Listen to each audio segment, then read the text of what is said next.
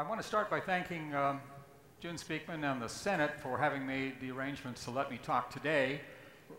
This would have been the first meeting of the Senate, but I prevailed upon June to push that back a week because tomorrow is the grand opening of the Providence facility.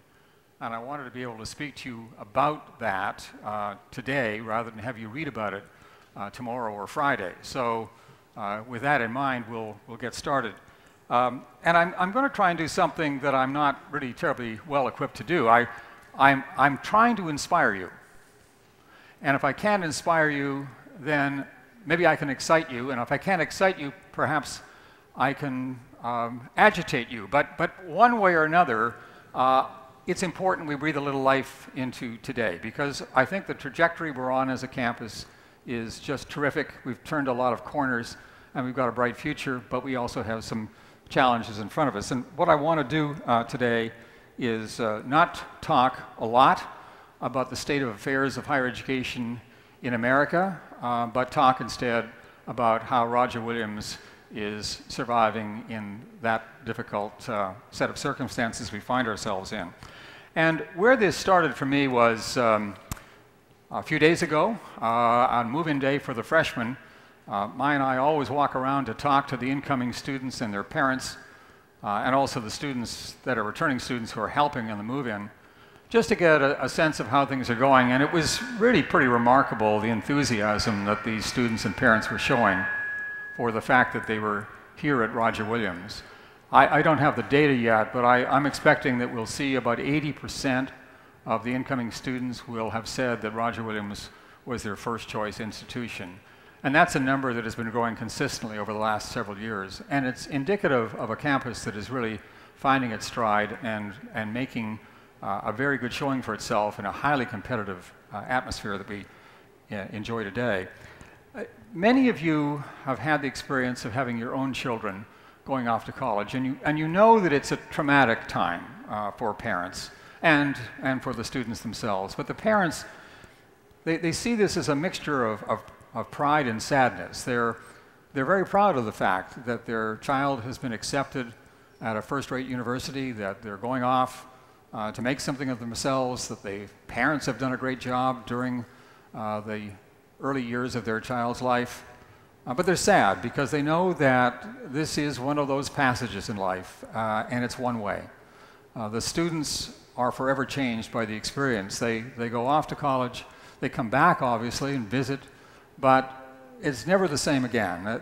The parents will never again have their little boy or little girl in quite the same way that they were used to. And so it's quite remarkable, given all of that, that parents, historically, have come to colleges and say, we're entrusting you, relative strangers, with the lives of our children, the things most dear to us, because we believe that you will look after them and you will do well by them. And we're going to pay you a great deal of money to do all of that. And the great part of it is that I think overwhelmingly we don't let them down. We meet or exceed their expectations. Maya and I do a little event the 3 or 4 days before commencement for the graduating seniors. It's a senior reception. And the students come and they're all wearing their best clothes. The girls in their high heels and the guys in their suits, sometimes looking like it's the first time they've had a suit on, but nonetheless, they come, and there's a very bittersweet quality to this event. And the reason that I say that, and the comments that we get back from these students, are the kinds of things that should make your ears burn, because they are so grateful to the faculty and staff of this institution for having done so well by them. Their parents feel the same way. I hear that at commencement. But the students themselves are torn. They don't want to leave Roger. This is a place that has become their home. They know they're ready. They know it's time. But this has been such a comfortable environment for them, such a welcoming place. They're just not anxious to go. We have between 150 and 200 students over at the residence every year in groups of 7 or 8. We ask them why they chose Roger Williams, if they have any regrets, what were the high points. We always hear the same story. Over and over again, it comes down to the fact that the faculty support them. They feel well served by this university. And I will tell you, having worked at a lot of different universities, every university has their loyal graduates, but I've never experienced what I see here, with the percentage of students that say, this was a place I am so glad I came. This was the best decision I've made in my life to date. And it's not offered hollowly or out of a sense of obligation, it's out of a sense of sincerity. And it's very gratifying to hear that. And so this is something that I think represents what Roger Williams is all about. It's who we are, it's who we want to be. Meeting and exceeding expectations is something that I think that we do extraordinarily well. Now,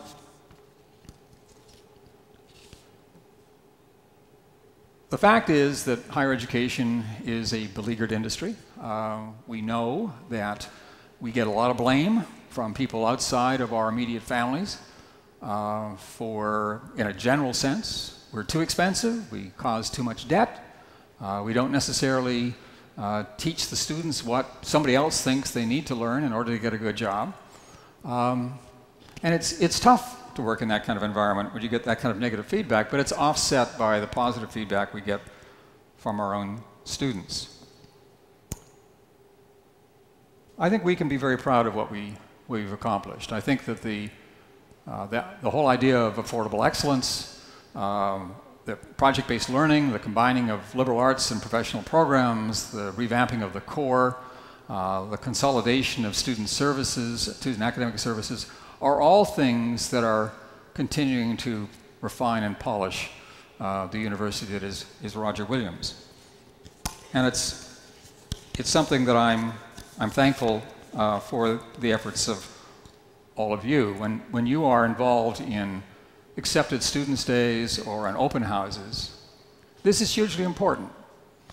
We were learning today in a briefing by some consultants at the cabinet, there are three things that are hugely important to the selection of a particular campus by a particular student. And they're all roughly equal in value. The price. What is the actual size of the check I have to write? That is important to me. It's not all by itself determining, but it's important. Is the campus a place that I think I can thrive? Is it a friendly campus? And are the faculty supportive of me? Will they be supportive of me? How do they learn that? Well, the price is pretty easy. But the other two require people to be, I'm fading out apparently, the other two require people to be present on the campus, talking to students and talking to you at the open houses and at accepted students' days to learn firsthand. Is this a campus where I can thrive? And obviously the answer is yes. So we're collectively doing a very good job because they're making the decision to come. And what we're seeing this year is the largest and strongest class in our history. We have 160 more freshmen this year than we did a year ago. Now, last year was pretty much a disaster, but nonetheless, it's a very large class. We are, however, not trying to grow the university. 4,000 is a good number for us, all in, but it's important that we make our targets because that's what allows us to balance our budgets, and we do start this year, unlike last year, with a balanced budget. The other thing that's involved here is that the changes that we've made have attracted the interests of the philanthropic community. We've started a program very recently here called the Program for Civic Scholars. It's designed to attract contributions from various sources to support and expand on project-based learning. And you've recently heard, I hope, about the $500,000 grant from the Hassenfeld Family Foundation that supports that same enterprise. So the $3 million three-year proposal, we are already basically at the first-year goal of $1 million. And that would not have happened but for the fact we were able to convince people that what we were doing had real meaning for the students that we are serving and for the broader community as well. The law school has made a dramatic turnaround ever since they adopted affordable excellence as a way of thinking about how they deliver services. 3 years ago, that is to say in the fall of 2013, the law school welcomed a first-year class of 108 students. For the last 2 years, they've been in excess of 150. And that's at a time when law schools all over the country are struggling, and we are doing really quite well with our law school. So hats off to the folks in the law school. They've done a terrific job. And we've got further validation from places like US News. Now, US News, the criteria they use for evaluating campuses are not the ones that I think are appropriate. They tend to rely overly on historic reputation and on money.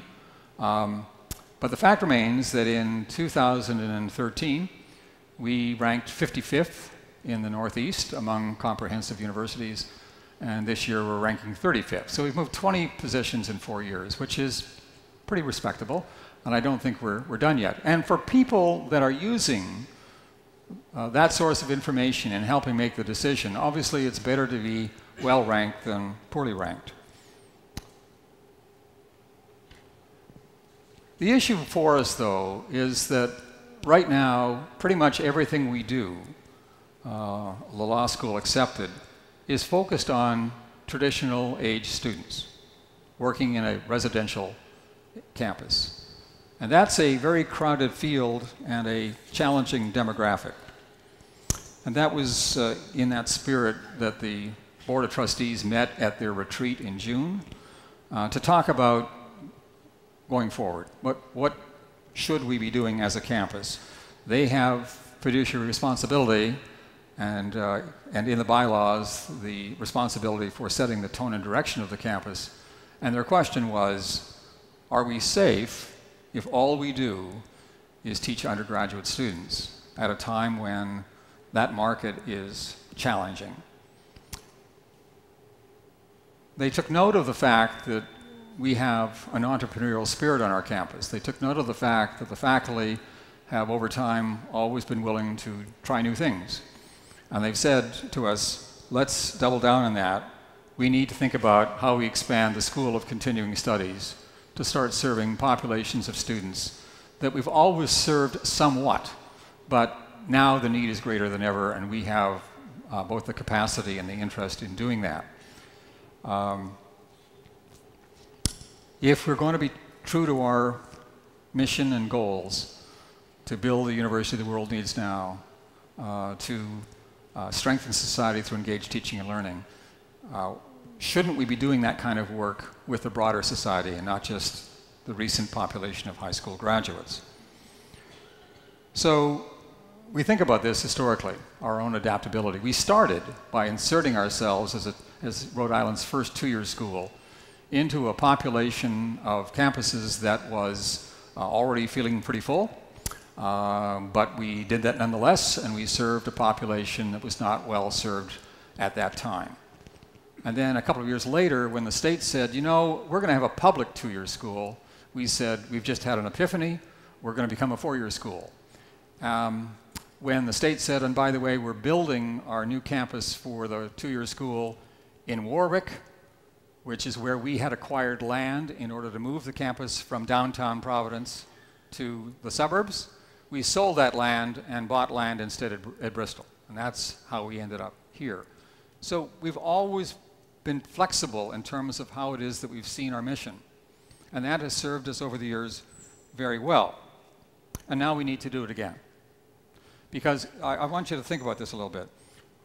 Higher education across America is focused on 18-year-olds. 18-year-old high school graduates. That's what we do. And the problem is, it's not just high school graduates, it's the high school graduates that are ready to go to college. So we've got this paradox. Nationally, the high school graduation rate is 82% plus, the highest it's ever been. I don't know what we do about the 18% that are not high school graduates, but leaving that aside, 82%.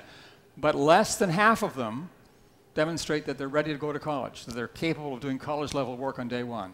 The rest, we would say, requires some level of remediation. Well, most schools don't want to start with kids that need remediation. So the focus then becomes on that fraction of the high school graduating class that is ready to do college-ready work, and not just all of them either, because we want the best of that group. And so we've got this strange situation where all the campuses are trying to serve the same population of students, pretty much. High-achieving high school graduates who come into a 4-year residential kind of setting where they get their college degree. We compete vigorously for those students, and right now the competition is, sadly, is about who can throw the most money at them. So campuses that are in a position to do so are buying their classes. Most campuses aren't in that position, and so there's a struggle. We have to sell on something else. We have to say at Roger Williams, we're going to do the best we can on affordability, but we're not going to sacrifice quality. Because at the end, that's not a good bargain at all. And if we can't convince you that we are worth the additional money, then I guess we got a problem. But that's what we're going to try and sell. We will do a better job than anyone in getting your son or daughter ready for their future. Not just for a job, but for life. And we've got some data that backs that up. And so far, it's been a little bit ragged. But 4 years in the last 6, we've exceeded our freshman targets. And this year, by the largest number ever. So I would like to use this year as the indicator year and not last year, because last year doesn't take us in a good direction at all. But the reality is, we just don't know. We're trying to do everything we can to ensure that we will continue to be successful in the future. We're back to this issue that we're working in a very tough environment from the standpoint of the numbers. And it's not going to get better anytime soon. In the next 10 years, most of the states that supply us students are going to see a drop in their high school graduating classes in terms of absolute numbers. Rhode Island will be down by 5%. New Jersey and Massachusetts will be down by 7%. Connecticut will be down by more than 12%. These are all shrinking pies, and we're trying to draw the same number of individuals from those pies every year in order for us to stay okay. Well, this year alone, nationally, half of the private schools did not make their numbers. And the situation is going to get worse before it gets better. So the question for us is to protect what we have here, to ensure that we don't wake up one day and find ourselves not able to pay the bills. Pragmatically, we need to think about how we serve different populations of students, even as we protect the reputation and the interests of the campus. As it happens, this is a population that is not well served at all right now and has historically been marginalized. These are people that need someone to step forward and help them. And in Rhode Island, we have very few institutions that are willing to do that. Even the ones that are charged with doing it are not doing it. Or they're doing it in a way that is not particularly useful. So there are opportunities here for us to do well by ourselves by doing good for others. And I'm suggesting this is where we should go, and certainly our board thinks that. So I've called this an inflection point in the history of higher education. It's one of those times where we think everything is going along more or less as it has always been, and then things get messy for a while, and we're not aware of it necessarily, but it turns out looking back from the vantage point of the future to the present, we realize that big things changed, and we weren't aware that it was changing at the time. We were just aware things were chaotic, but they change. And so when you go back in time, in 1790, two states began public institutions. That was an unheard of idea. All the institutions up until 1790 were private. Suddenly the states are involved in higher education. What a concept. Fast forward to 1863, you've got the Morrill Act, and suddenly we're teaching engineering and agriculture at college. Imagine. That's just really weird. We shouldn't be doing that. Fast forward again to 1944 and the GI Bill, and suddenly we're opening the doors of higher education to people from blue-collar backgrounds. Well, Western civilization is hanging in peril. This will change everything. Higher education only works because it's exclusive. We can't make it inclusive. That's awful. And then there was another element going on. In 1876, Johns Hopkins began as a graduate institution, a graduate research university. And that's not what higher education did. Harvard and Yale quickly developed graduate schools to keep up, but they established the first German model university in the country, and it changed the direction of how higher education thought of it. We're no longer undergraduate teaching institutions. We're now suddenly, it's about research. And in 1950, when the feds established the National Science Foundation and began to reward faculty members with grants in certain fields, then suddenly the tilt began again. It's all about graduate education and research. We can get federal dollars, but only if we have the right kind of faculty. And these things transformed how we see higher education. So I sent you some notes a day or two ago from the Truman Commission of 1946. And there are some very interesting things that were mentioned by the Truman Commission. It must have been a crazy time. I was not really all that conscious in 1946, but I was around, but I wasn't conscious. But trying to put myself in that position. Here's a country that has just come through the Great Depression and the worst war in our history, with hundreds of thousands of casualties. And before the powder was dry on the ratification of the peace treaty with Japan, Harry Truman was putting together a commission to talk about the future of the country through higher education. Higher education will change the direction of this country. Higher education will do everything right. We made a mistake by being xenophobes. Now we've learned that lesson. We need to be citizens of the world. We need to know more about other people. They need to know more about us. We're going to do everything differently. And when you read that report, and it's in 6 volumes, so take your time. But when you read it, by the way, the idea that a commission out of Washington could write 6 volumes in 18 months is a little hard to comprehend today, but they did it back in 1946. They're looking at the situation with such high aspiration, such ambition and positive thinking. We can do this. And by this, they were remarkably progressive. They talked openly about the fact that white America had college degrees at 10 times the level of black America. And they said, this is wrong. This was 7 years before, 8 years before Brown versus School Board. It was still a very segregated time in America. 4 members of the 28-member commission dissented on that point. Predictably, they were the presidents of the University of Arkansas, the Washington University in St. Louis, Emory University, and the editor of the Richmond News Leader newspaper. They were people of the South. They weren't going to go back and start lobbying for black America. But the other 24 members of the commission did.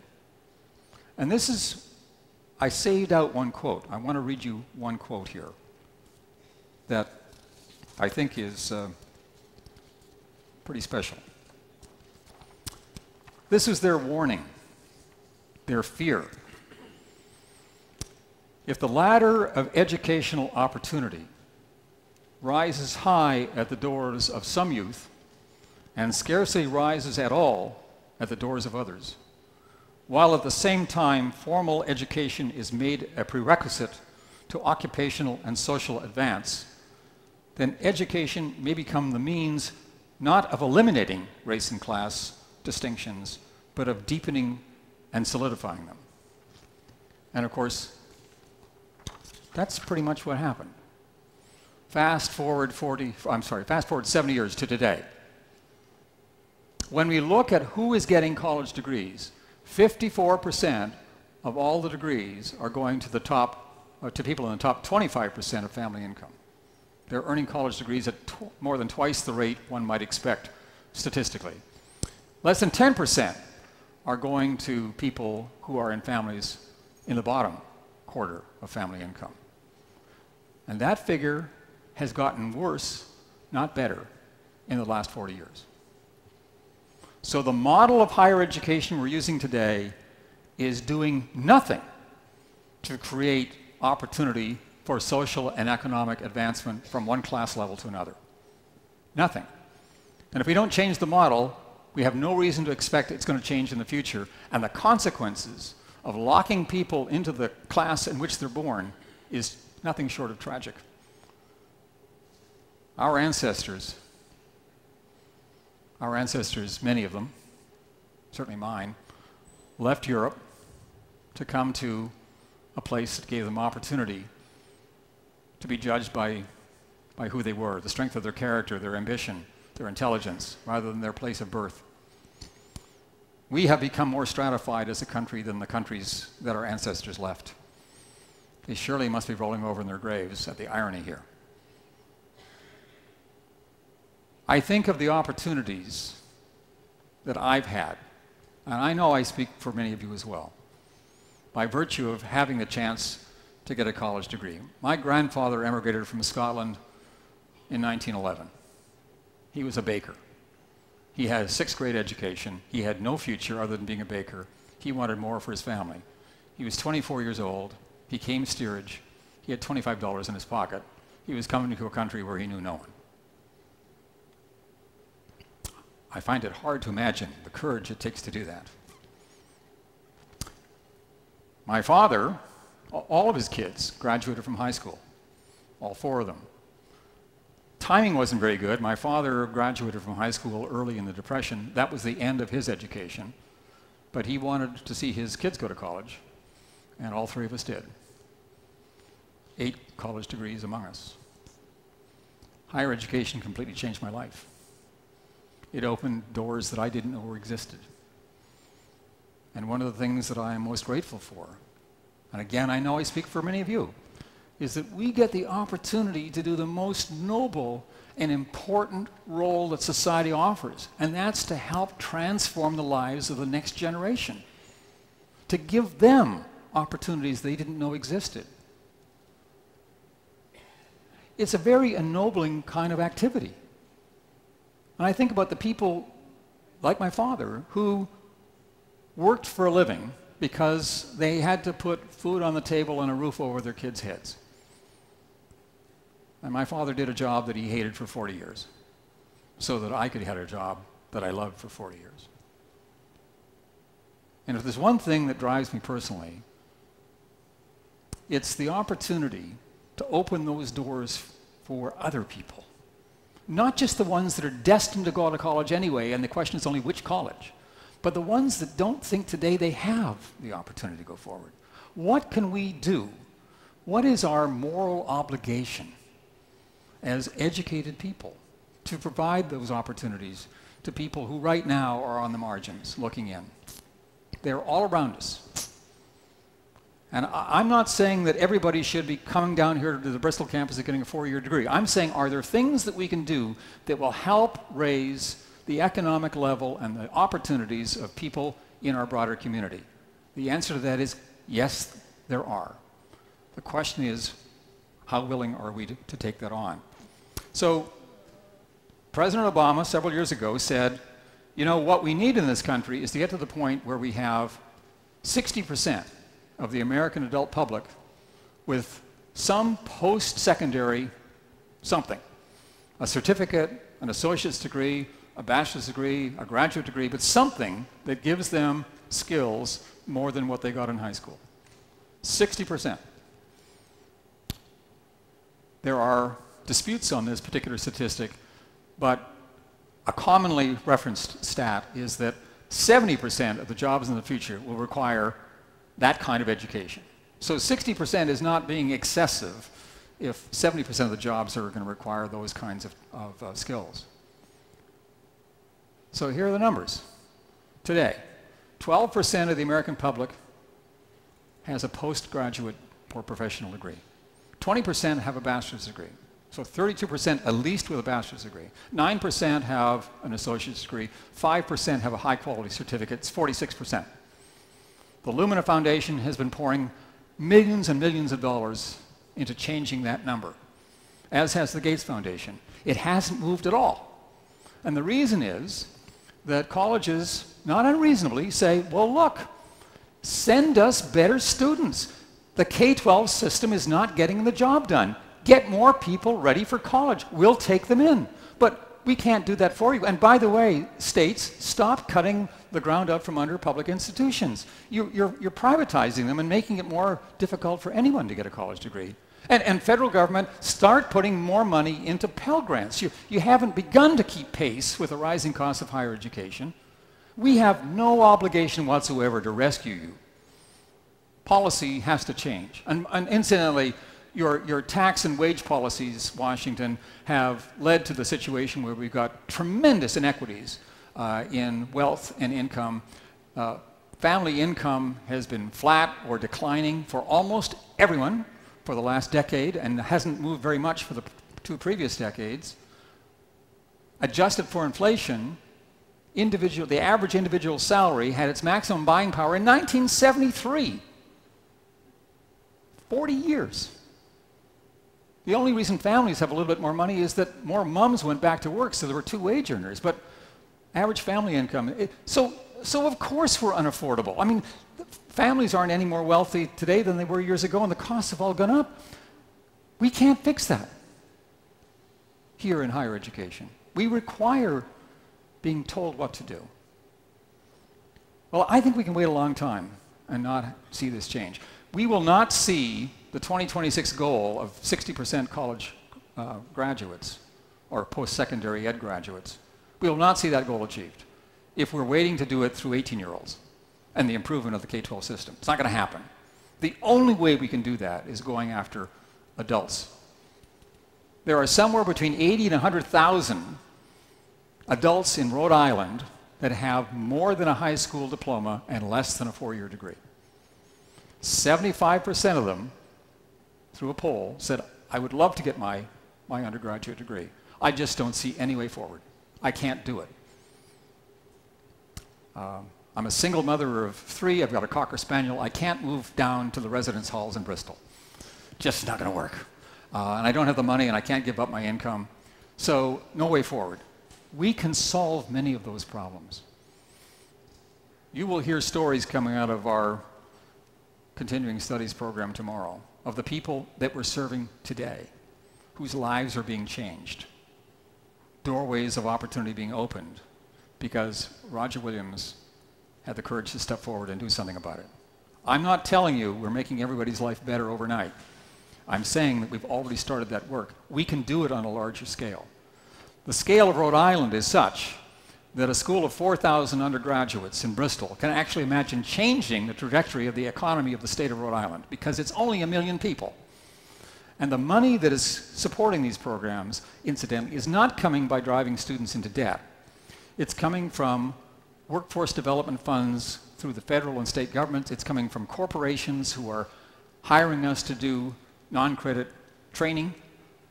These are all things, by the way, where we actually turn a modest profit that falls back to our bottom line here. We require adding $5 million of net revenue year over year to keep our budget flat in Bristol. We have a $160 million budget. We grow at 3% a year. It's very close to $5 million. Every year we have to find $5 million of more money. We cannot grow the size of this campus, not realistically. First, we're full, so we'd have to start building some more buildings. But secondly, the demographics work against us. We're trying to grow bigger when the population of traditional students is getting smaller. We just today received a first pass at a study on tuition levels, where we asked the question, is it ready? Are we ready? Is it possible for us to raise tuition and not kill ourselves in the marketplace? And the answer looks like it might just be, but it's going to be on the margins. 3% increase in tuition would bring in, for the entering class of next year, would bring in $1 million. That's not $5 million. It's $1 million. Now, we can do that on a recurring basis, I think successfully, but the $5 million figure is a challenge. We're seeing growth in philanthropy. Lisa Rill and the advancement operation brought in $3.5 million last year. It's the largest number we've ever had. It's not where we need to be. We need to be substantially higher than that. And we're hurt by not being higher, but we cannot flip a light switch and suddenly people send us lots of money. We're working on it. There are lots of little places we can go. We look at graduate programs. We look at rental of facilities in the summer. We're maxing out those right now. We can grow the summer school some more a little bit. But a lot of what we will do in the future may well depend on what we can do with the non-traditional population that need our services and for whom providing those services would be an economic benefit to us. So this is where our board is going. They're saying to us, they're saying to me, so we're not going to tell you what to do other than to do it. Just make some stuff happen. We've got it. We're already covering the additional costs that we've incurred by taking on a new and bigger building by virtue of the growth that we've seen in SCS over the last couple of years. We're turning quite a nice net profit. We're growing every year. Can we grow fast enough that we continue to protect the integrity of the Bristol program while we are continuing to build a reputation that will allow us to charge higher amounts of tuition? It's a race. And so we need to be smart about all this. But I think the point of the exercise is that we are to the point where we have the capacity and I think the will to go ahead and do some things that will put us into a position, among other things, of leadership in higher education in America. If I'm correct on this idea that we're at an inflection point and that the future of higher education is not going to look very much like, the institutions will not look very much like they do today in many instances, what will they look like? They will be far larger purveyors of educational, excuse me for this, product to people at all different stages of their life in a highly individualized way than is true today. So I've used this metaphor, and forgive me, it's clumsy, but somehow I find it accurate. Traditionally, higher education institutions are like fruit sellers. They run a fruit stand. You come to us between the hours of 9 and 5, so 5 days a week, and you buy what we have. We have apples, we have oranges, we have bananas. If you want kumquats, you're out of luck. We don't have kumquats. If you want a half an apple, we can't give you half an apple. You've got to come to us when we're open and buy what we serve. The future of the fruit stand is the smoothie. We will give you whatever you want. You can put any combination of stuff you want into your smoothie. We've got it all. You can make a big smoothie or a little smoothie or whatever size smoothie you want. By the way, we're open 24/7 and we deliver. That's the kind of situation that we're going to be in using technology, the opportunities that are in front of us, thinking about ways other than seat time to qualify people for their academic programs, thinking a lot about how we do the acquisition of skills that are needed by the people who are seeking a better world. It's not that we become, I don't want you to think that we're going to try and give undergraduate degrees to everybody in Rhode Island. That's not where we're going at all. We need to find people where they are and do what they need done. It's like medicine. Higher education is tracking what's happened to medicine. The old model of medicine crashed and burned. New models had to emerge. And we're seeing this very specifically in the treatment of cancer.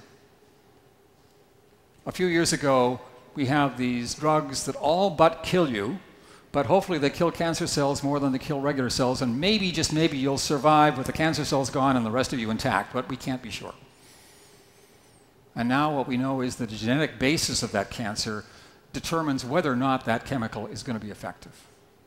And we don't administer the chemical unless we know it's effective. Individualized medical treatment, individualized education is what is going to be in the future. Not for the 18-year-olds, but for the adults that are coming and saying, I have particular needs, this is what I am, what can you do for me? So tomorrow, we cut a ribbon. We actually cut a ribbon in Providence. And we say as we're doing that, now is the time to raise expectations. Raise expectations of ourselves and of the people who we purport to serve. The irony is we're going back to where we started in downtown Providence, serving the kinds of people that we served 60 years ago. So it's back to the future, Roger Williams. And I think we're looking at a great future. Thank you for coming, and thank you for standing for this entire time. I'm happy to answer any questions or hear any comments that you might have.